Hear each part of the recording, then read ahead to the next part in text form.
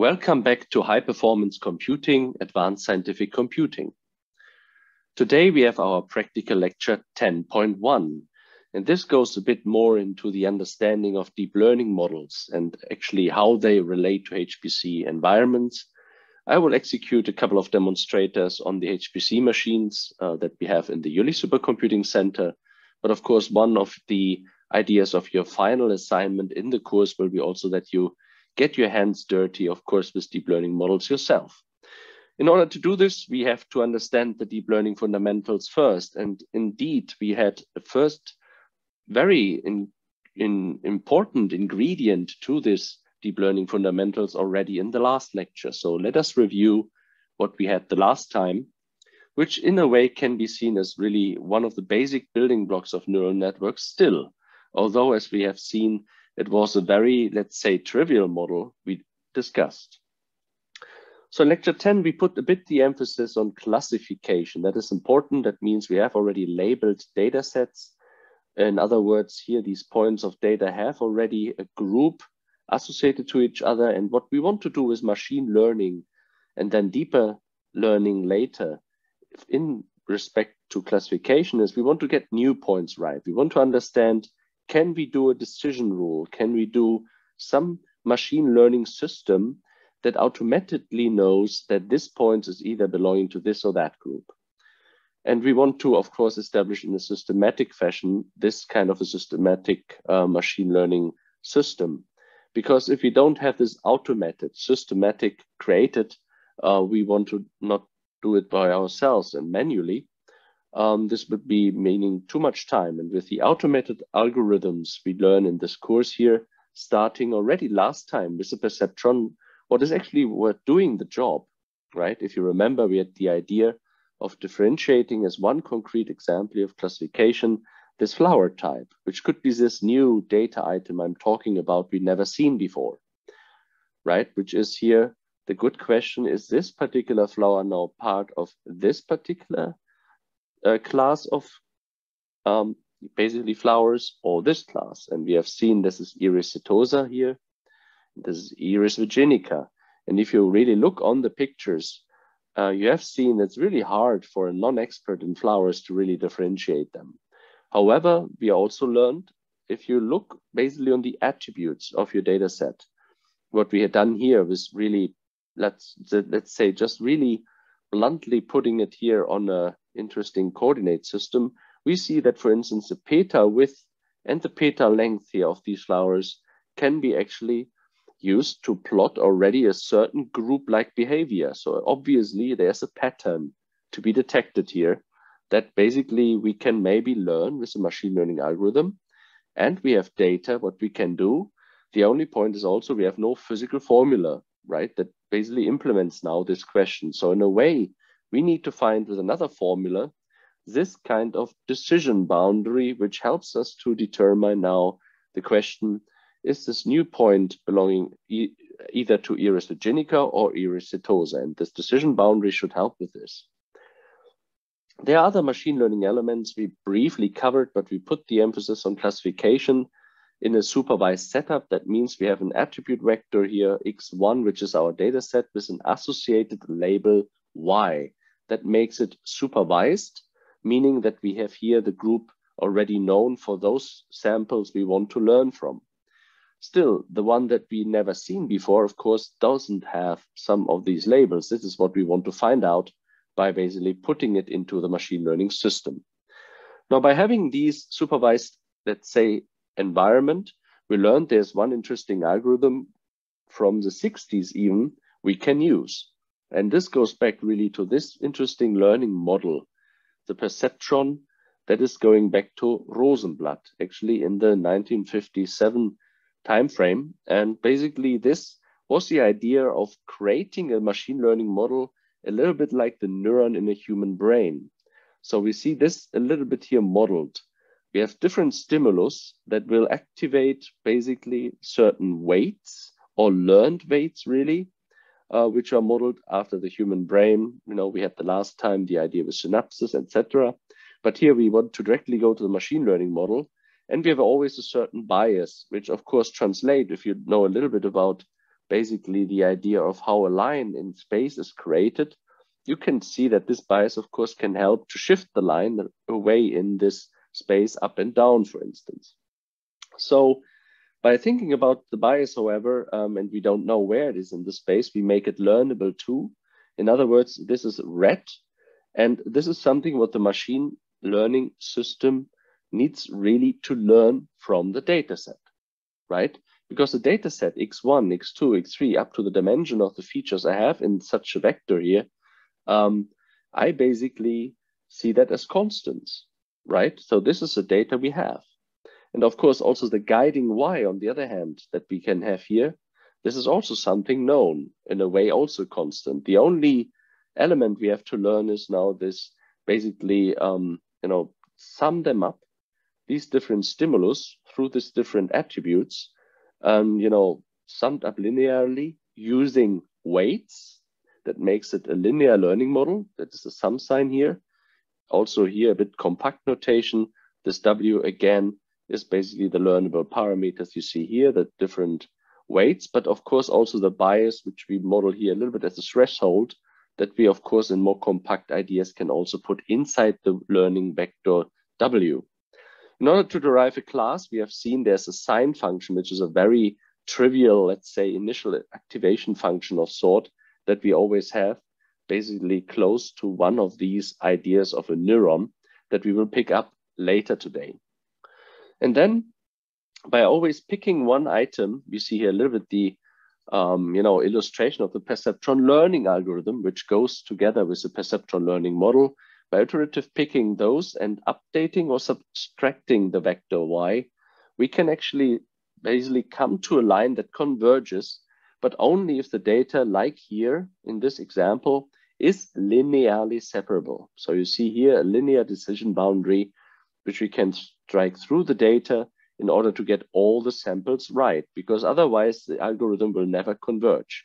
Only basically if all are actually correctly classified, I can then converge with the PLA, with the perceptron learning algorithm. Also here you see that in the example, it's very nice to have here this decision boundary. However, take away the message that in practice, unfortunately, this linear separability is not always the case. Hence, we need more advanced algorithms, we need more advanced models. I showed you last time also support vector machines, which kind of do the kind of idea very robust by allowing basically some error to happen. So even if some blue points would be on the other side here, or red points would be on the other side here, depending on the costs that I have associated with the support vector machines, it still finds an ideal line to basically provide a good decision boundary for us, even if the data is not linearly separable. So it will be still high accuracy when I see probably new points arriving. And this is, of course, a very, let's say, rough introduction to machine learning. Obviously, a real course on machine learning is something I would recommend to you. Here we talk about machine learning because we have entered the second part in the course where we, let's say, here and there talk briefly really about the different application areas that take advantage of HPC. And one prominent example, that's why we spent a bit more slides on that, is really deep learning and machine learning these days. But we will come also to computational fluid dynamics, physical models, or Earth system models later, as you see here also in our second part of the course, where we have different application domains, just because machine learning is also nice and deep learning to show you the advances in GPUs as well. It's a very nice topic. And of course, there are lots of jobs in the field right now where we're missing experts. So another idea of putting then a short emphasis on. However, if you want to really understand all the details, including regularization, validation, all important topics, I really recommend you to become an expert rather in a proper data science course, machine learning course. We also offer deep learning courses at the University of Iceland. That's really something where you have to head on next if you are interested in this topic. So today it's really more a practical topic. So I stopped talking too much about what we did before and connect rather how we built on it.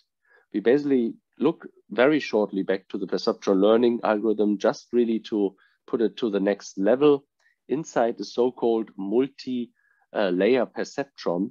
In other words, also an artificial neural network, which goes with a certain learning algorithm, not anymore this interesting one that you learned with the perceptron learning algorithm, but here we're talking about backpropagation of error. And there we need a different aspect to it, which helps us to understand how that works. And this is optimization techniques.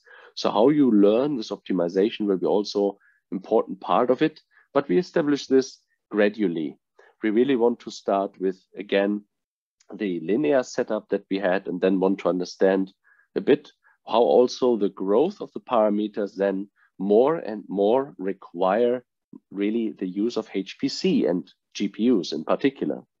However, this is better understood when we come to the second part of the course, where the parameters and the, let's say, degrees of freedom where you can choose from architectures in CNNs and convolutional neural networks really will explode.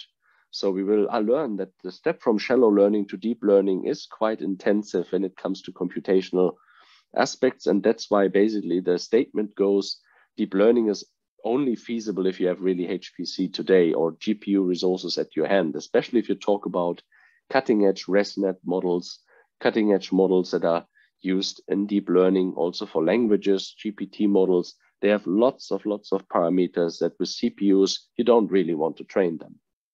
Hence, we talk about different complexities like hyperparameter tuning, and then of course also the interesting architecture of a so-called convolutional neural network architecture, which is one of the basic architectures which I will roughly introduce. Again, here the disclaimer goes for both topics really, artificial neural networks and convolutional neural networks.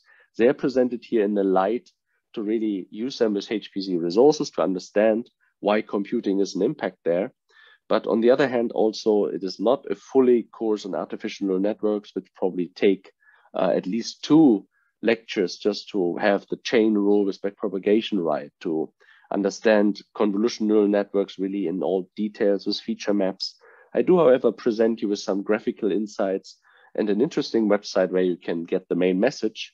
But again, as disclaimer, please, if you're interested in these topics, you need to study a complete proper machine learning course. So, however, by basically going through this particular part of the lecture, you have really parallel computing understood on different levels. We will go to Jupyter at JC, which is a different way of how you use parallel computing on a HPC resource, because before you always had the batch scripts in your different assignments. Now we talk about more interactive access to HPC machine. And with this also, of course, think about Python environments and not anymore C that you had before. So in a way, also use different programming paradigms in HPC resources. Coming now then to the first topic, artificial neural networks and its basics. And here we also would say, in particular light of this course lecture here, we want to stay with a supervised learning setup. And I told you already in the refresher for the last lecture, this means largely that I have my data sets in this particular format, that I always have this input vector with all the different attributes or features. And then I have one guiding output for this vector that says it's this or that class. Of course, we always had 2 classes only. We will see now in this lecture how we basically go and extend this to multi-class setups. And also connecting back to what we had the last time, the neuron, or basically the perceptron then that we modeled as a machine learning system or model, was then basically able to provide us with a machinery that then can do the decision for us and says that this particular flower is definitively an Iris setosa because it's on this part of the decision boundary. And we modeled that with this particular idea of a perceptron model, which we will extend today, that I present this a little bit in a way as a general mathematical notation for one neuron. So we said the bias was the threshold, if you remember, but we also said we can put it 1 as a constant here, because when we multiply it with 1, we can also learn it.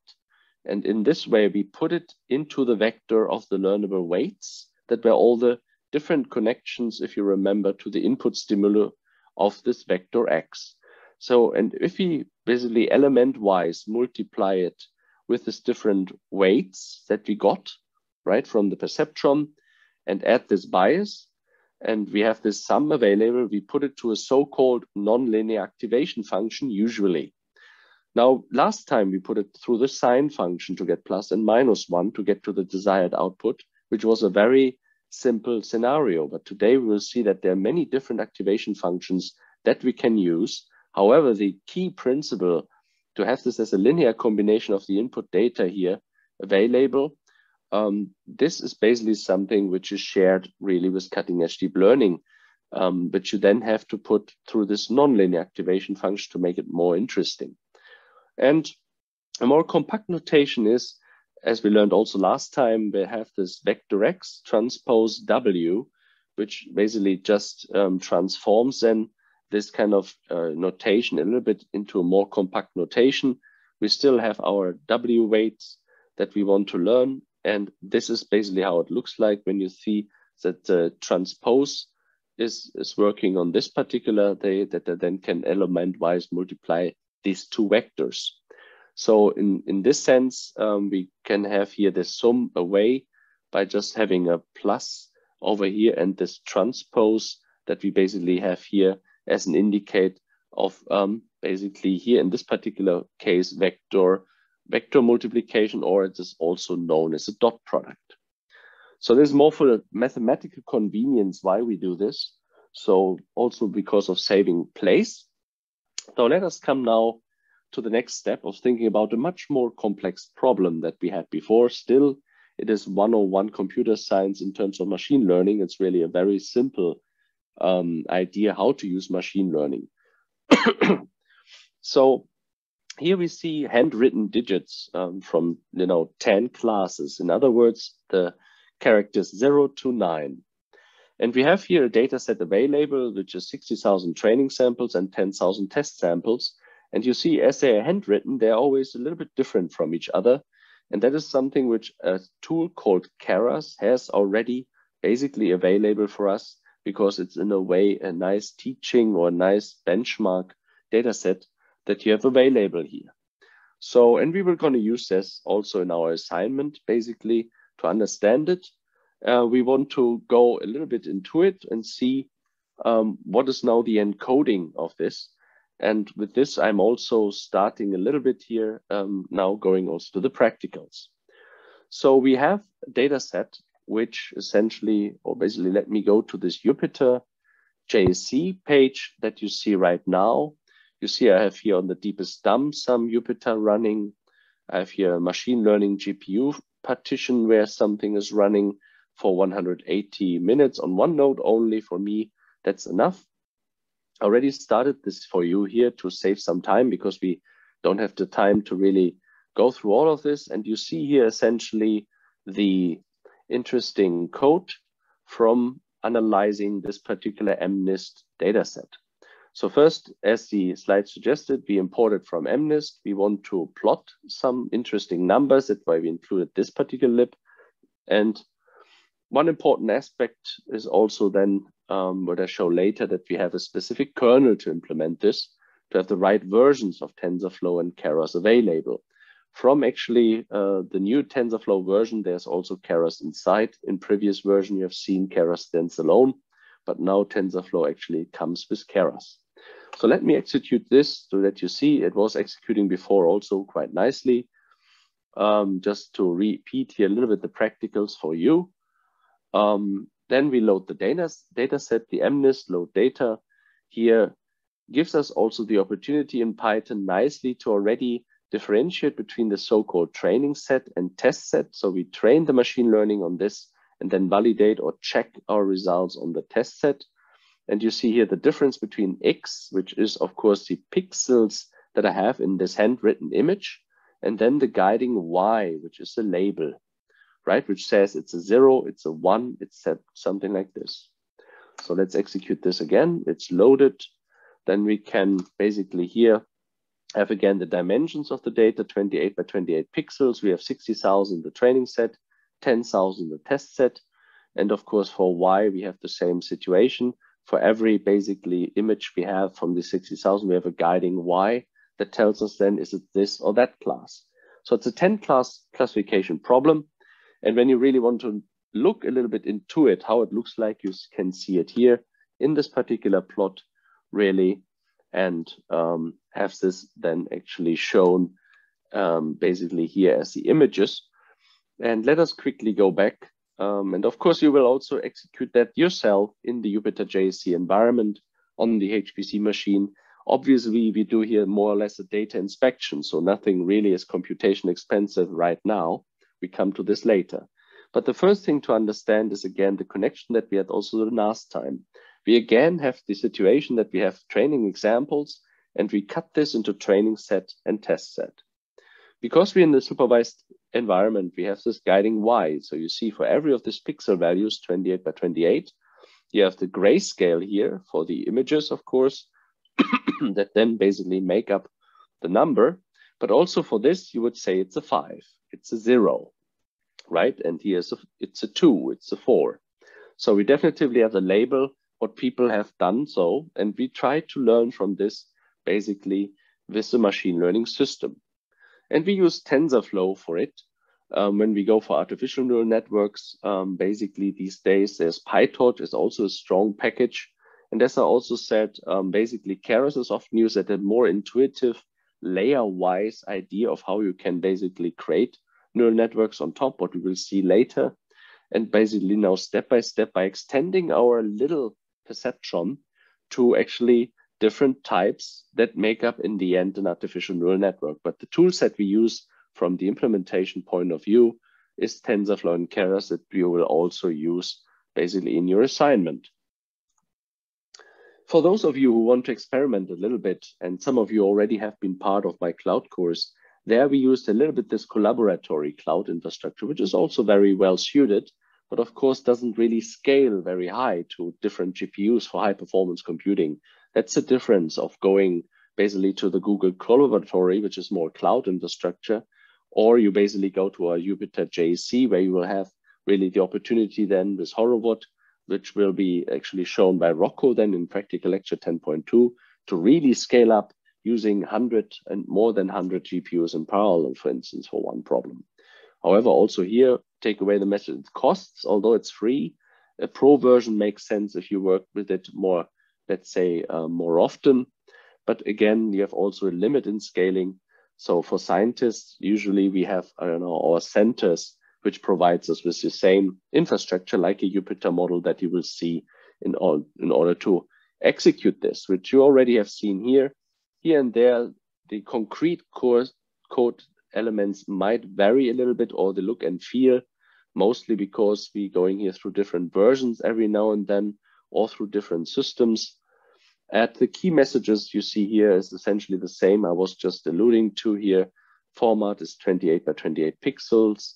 Here we're going through different of these handwritten characters, and then just print them. Important is here that we use X-train, so that's what you basically have seen, which means, in other words, it's the real character pixel-wise, while there's a guided output Y for the training, which also says which label it is. It's a 0, it's a 5, etc. And that's what I just represented and basically presented to you. I also said the kernel is very important to choose, and you will see, depending on where you go in the Jupyter environment, on the Google Colab or on the Jupyter notebooks that we have basically in JSC here, it's a very important part of it. You see here, we have this deep learning kernel, but we have many kernels available. You see, I experimented a bit here with different deep learning kernels. And then, of course, also, very specific one for quantum computing or so, which goes a little bit beyond the idea of our, kind of lecture today, but of course is directly associated with our high performance computing elements. So how we model this now with the perceptron, you can understand we have a 2D problem which needs to be 1D, because the perceptron was just a one dimension. So we have to reshape what you have seen to make it a long vector version. Some call it also vectorize the input. By vectorizing, we're losing a little bit the context information, right? Because we have a one long vector now of the input, which comes from these pixels. We don't have this closed setup anymore. And probably there's a hint that we maybe if we can preserve that in deep learning later with a convolutional neural network, we get better accuracy than we have to do today, basically now in this first part, when we vectorize the to actually stick it to a perceptual learning model. Now, this looks then more like this. We have a 784 input pixel value, which is actually the same, but of course now vectorized. Then what usually is done also, we normalize here and there the pixels to become, let's say, between 0 and 1, for instance, to counter some effects like basically raising numbers while learning and so on. It also goes a little bit outside the idea of this particular course. However, what you then try to do here is the next step, instead of using the normal perceptron that we had here and then sum up these different ideas with the neurons, we had just one neuron the last time, and here we can basically use 10 perceptrons for 10 outputs because we have a 10 class problem, right? So that's why we need 10 outputs. And instead of just having a sign function plus or minus 1, we need some output probabilities here to understand, is it this or that class? And by doing so, we can model this nicely in this Keras model here. I don't provide now a demonstration in particular on this one, but you see you have a model sequential, then you add a dense layer, a fully connected layer here with a number of classes and our long vector that we reshaped here, and add a so-called activation function called softmax, which is now going beyond what we learned before with the sign function, but really gives us output probabilities essentially for these different signals that come up. So I still sum up linearly using these weights that we learned, but instead of using the sign function, I use now basically this particular softmax function. However, what we also learn is now, instead of having one perceptron, we have to do this a couple of times more, right? So 10 times more plus 10 biases means we have already learnable parameters which are around 8,000. Now, by doing so, you need basically an optimizer to really essentially now do this step and learn from all the data. And what you basically do there is you take the derivative, a mechanism called stochastic gradient descent or gradient descent, which is a very established optimization technique. So in order to find from basically from a function, then the gradient, basically the slope, you take the gradient, and basically you will notice that you're going downhill by having, let's say, a stationary one here, or basically the gradient will indicate to which direction you probably have to move in order to go downhill here. And by this, you minimize the error over time. And by iteratively doing this step by step by step, you usually come to a kind of convergence. Of course, this convergence could be a local minima, not so global as you see it right now. And this could be a real problem, but that's why we have sometimes learning rates to jump across local minima. But these are all basically problems you should have in a proper, let's say, machine learning course discussed. So here you see basically in order to find out the new position here, we basically take the old position where we are on this particular, take the derivative basically of this particular function at a particular position. And here is this learning rate I was alluding to. And of course here, because a gradient will give us the accent, we want to have a gradient descent, we do a minus, right? This gradient team in order to land hopefully at the next position here that you see here nicely, which is downhill. And there are different loss functions where you can use this particular system with. You see here one particular one, which is well suited for categorical data sets. What we have here right now, we have basically a 0 to 9 category in classes. There you can use the categorical cross entropy as a loss function in order to use it with an optimizer. And you can pick the optimizer also from Keras. All this is nicely given to us. And you combine this here basically with the model parameters. We did a certain epochs, how often you go through the data set in order to solve this problem. Then in each of the epochs, you pick the certain batch size. So how many of the data you take at once before you make updates built on this optimization. Number of classes is here 10, of course, because we have a 10 class problem. Then this is what I already was, demonstrating, loading the data in a training and test set. And this includes also the guiding label Y. We have a reshape because we want to vectorize.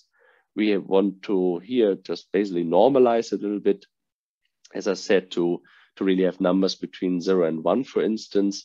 That is better for our model training. And essentially then have a source code ready from the data perspective point of view. And what now comes is, of course, building our multi-output perceptron model on top of this, where we essentially build a sequential model in Keras. And on this, we add a dance class, as we have seen, based on the number of classes, which was 10. And then basically input shape is the all long vector, which was 700 something. We add the softmax activation function. And then with a model summary, you can just have some output. You compile this, which means you add the optimizer SGD, as we learned, but also then this categorical cross entropy loss function that we have here, which is just well suited for these particular problems. And with this, we fit the model over the number of epochs we have specified. And by doing this, basically the data set and the machine learning system will now epoch by epoch go through the data set, batch size by batch size, and perform optimization. And by iteratively doing this, we basically calm down the error you see here with the number of iterations. And the same is then when we test it, usually on the test examples. However, here is also a very important part, overfitting. When you come to the idea in the future that you want to learn machine learning, it's very important to understand that overfitting is one of the biggest problems we have in machine learning. To fight it with regularization, validation would be topics you need to learn in a machine learning course. You see here a little bit how that looks like. So when you overfit the data, you definitively have the error quite okay because you fit regularly every basically data point within samples. So basically within our data set we have seen. For unseen samples, it would be terrible, right? So that would be always probably misclassified. So the optimum would be rather something in between we strive for. On the other hand, when we basically stop, too early to learn, we would underfit. And then we have a very trivial model where the error is still very high. So finding the balance here is a key element in machine learning and alludes to techniques like validation and regularization techniques that usually should be studied. However, by running these examples, you will see we have an error rate of, let's say, 92 accuracy, right? 92% accuracy, which is not that bad. So in other words, this multi-perceptron or multi-output perceptron already does a very good job. But can we improve it? So here the idea is basically by improving it, can we add more layers? So what could we do? Maybe hidden layers to it, more perceptron combined to it, another activation function to it maybe. So you see also sometimes 92, sometimes 91. That's a bit the iterative approach in numerical instability, more or less in the gradient descent and the optimizers and so on. But in the end, it converges roughly into the same. If you want to make it right, you have to do it 10 times and then take the average perhaps, but we skip that here a little bit. However, we notice there's maybe room for improvement when we go to the artificial neural network way, which brings us also to the key idea of knowing now multi-layer perceptrons. You see here the idea of using just one perceptron and its limitation called the XOR problem. With one line, you cannot solve this data set, which has the same class on the opposite sides here. So whatever line you try to find with a machine learning system will always fail. So in other words, what you could smartly do is combining those lines with a multi-layer perceptron now, by combining those, as you see a little bit here in the so-called hidden layer, in order to do different lines, and they actually complement each other. And by this, you really can solve this XOR problem and have a much more powerful model at hand. And then by adding even non-linear activation functions, you remember this building block here that I had outmarked, that we started from the sine function, but now basically have G, and G could be an activation function for many of those. Sigmoid, tanh, the rectified linear unit is very popular right now, or leaky relu really. So all different, let's say, ideas how you take the signal that is still the linear, sum, summed up linear using weights. You put that into this different activation function for what you have to choose. And then you come to very nice nonlinear decision boundaries you see here, which then, of course, hopefully don't overfit your data set. We will discuss it later, but still can recreate arbitrarily complex function in order to catch nonlinearities, basically with this linear ingredient that you see linear in weights, but using the nonlinearities here in the activation function will then solve these limitations. So very sweet material. That's why artificial neural networks is usually taught in 2 or 3 lectures. I bring you a very smart, quick brush of the idea how it works. So you go with the input signals, you do the same thing we just alluding to, sum up linear using weights, but step by step from the hidden layers until the essentially last layer, which is the output layer, which was our guiding Y that is coming out here. And here we would say we have just probabilities usually given the softmax activation function here. And there's a so-called winner takes all decision rule, right? So that we have a class estimate for the pattern X at the end. However, because we cannot compare with the error here, simply because this with far in the deep learning network, there was a so-called backpropagation of error where you basically then go back with the error in order to understand, and by this also understand and doing the weight update rules here. As I said, very complex to understand just in a short lecture like this. In all of these, you probably do an initial weight update or basically initialization of random weights. You loop until convergence, taking this derivative as I meant with a whole amount of, the derivatives in this vectors, which makes it really then the overall gradient. And in each of these steps in this loop, you have to update these weights based on what we learned with the learning rate, right? And with the derivative, which is then the minus, because of course we don't want to have an ascent, we want to have the gradient descent. And then basically by using this optimization function, you will see here different parameters. You go downhill the error, so to speak, in order to find the minimum of error. And by this picking then those essentially learned weights that then, of course, in 3D here are okay to understand, or 2D really in a way. But then here, you can see that's really the limits. And humans think about that, of course, we would have much more weights to think about. It goes beyond 3D. So also here you see the effect of the initial guesses, and then the small learning rate will never reach this particular minima, while the big learning rate, you jumping back and forth, will also not reach essentially then the minima, and also only stable learning rates will converge then smoothly, step by step, iteratively to this minima. Also, this is a very established technique, so I don't, will introduce that too much here in the course. Let us come to this artificial neural network so that we also can essentially a little bit demonstrate here in the particular lecture to get your head started, essentially when we talk about then your assignment. And you see here again the idea of basically having Keras used from TensorFlow these days.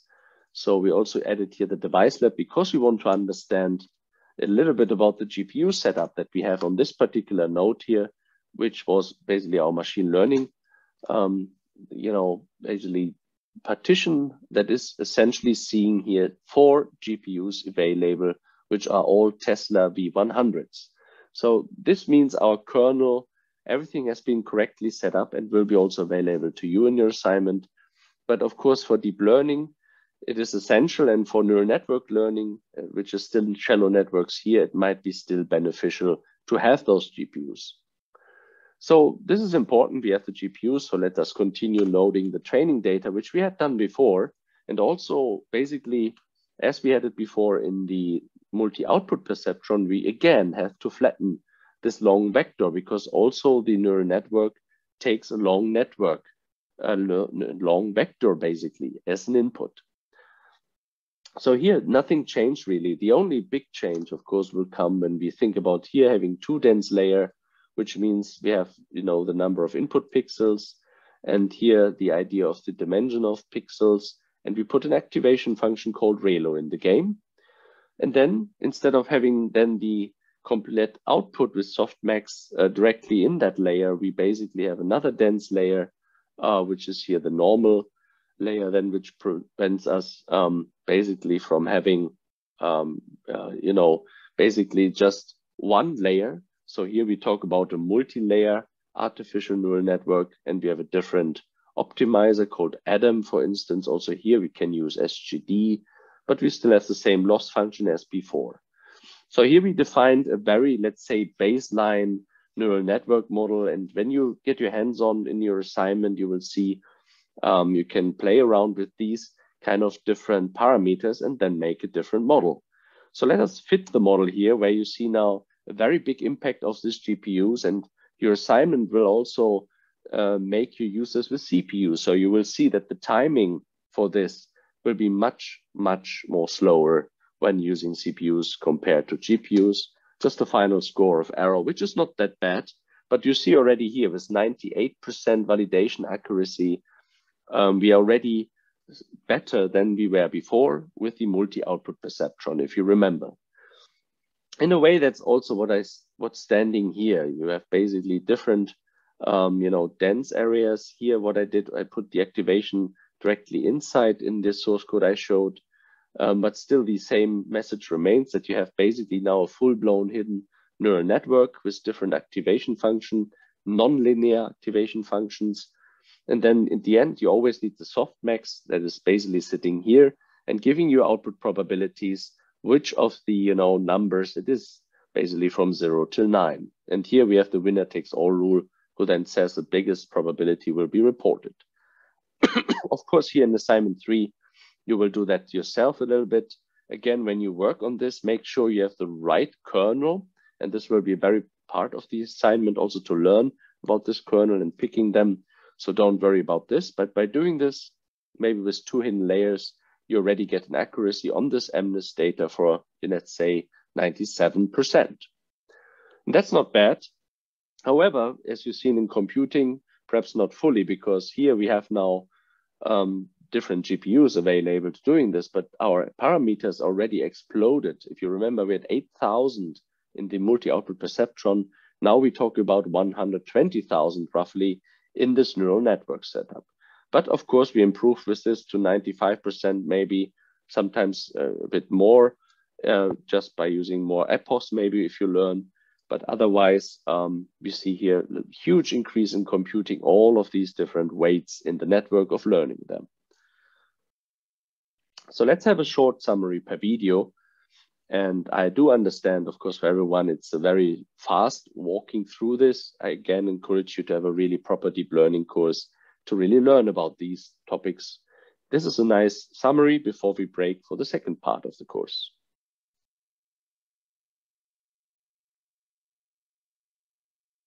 This is a simulation of a single biological neuron.